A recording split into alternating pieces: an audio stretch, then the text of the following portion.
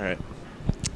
Hi, Ultimate Hoops Chicago. I am here at Bloomingdale upstairs with Brian Evans, personal trainer. He's in his element here. Brian, pretty big season for you this season. Coming off a back-to-back championship. Yep. Let's talk about that. Break down the championship game for us a little bit. Championship game. We played against No Size, who they beat us earlier in the season. We got down 15 in the first half, which has been kind of our trend lately. Second half, we kind of had a big half. Everybody contributed a few points here and there, chipped away, and then ended up winning it right at the buzzer. Dang, quite a season recap right there. There you go. You yourself recorded a triple-double in that game. Did you know that? I did not until you told me right at the end. So, what everybody wants to know is, what do you feel about the Mr. Triple Double being your nickname? Do you like it? Did you start it? Where did it come? Who started it? I believe that was Elston who started it. Yeah, I like it. That's my game. It's just all around. I'm not great at any one thing. I take pride in my all-around game, so I love it. Not great at any one thing. I think you dominate in the rebound category. All right, maybe rebounding. That's about it. So you recorded 4 triple-doubles on the season. Do you know if that's a career high for you? I don't know. I would say probably, though, right around that, yeah. Okay. So really the point of this conversation right now is to let everybody know that this is you won MVP for the season. This is your 3rd straight MVP. Let's talk about that a little bit. Yeah, 3 straight. We won the championship 2 straight, though. So I missed out on that first one, winning the championship. So it feels good to get 2 championships in a row now. That means more than the MVP? That's what you're supposed to say, right? Always. Yeah, it does, though. Okay. You're also 14 points away from a pretty remarkable club here. The 2,000 points, 1,000 rebounds, and 500 assist clubs. What does that mean to you? I think that just means I've played a lot of games here. I spent too much time at Lifetime. That's probably what that means. A lot of career games. Top 100 in rebounds, assists, and steals. Did you have any idea you were in this category? I think you told me maybe when I cracked top 100 in rebounds. I didn't know about the other one. Am I the only one that ever tells you any statistical? You're my stat guy, Chad. So you let me know everything. Okay.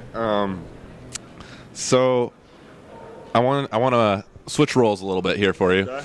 You're in a game. You're going against Brian Evans. What do you do to stop him? To stop me? I guess most people would say probably let me shoot from the perimeter and I guess try to get a body on me on the glass. That's where a lot of my offense starts from, so getting rebounds. Has anybody ever been able to do this? Yeah, I'm sure people have slowed me down. A lot of people come out and try to be super physical. First 10 minutes, first half of the game, trying to push me, box me out every time. Usually they get a little tired, though, as the game goes on. So second half is a little easier. Okay. So this is a question to make you think back a little bit. First basketball game you ever attended? First game I attended, like a professional game? Yeah. It was Magic versus the Pacers at Conseco Fieldhouse. I was a big T-Mac fan, so I went to see T-Mac back in the day. So this would have probably been, what, early 2000s? Yeah, something like that, early 2000s. Yep.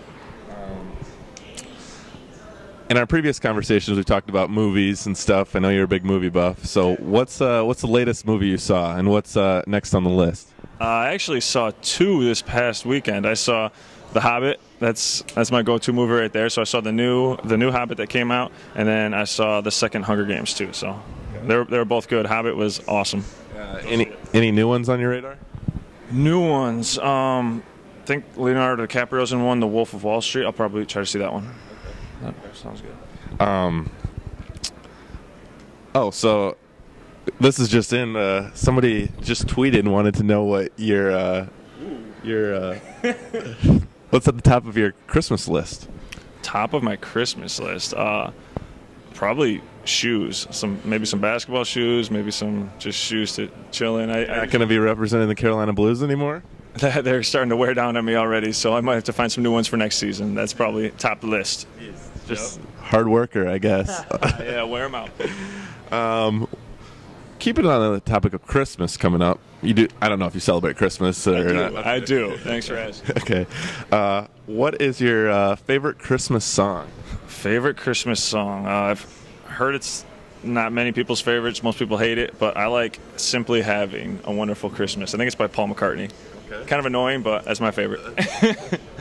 What about your favorite Christmas movie? I mean, Christmas Story is on every year. I don't know if that's a top one for you. I love Christmas Story. One that I don't know if it's a Christmas movie per se. I like Home Alone. That's Christmas time. One or two?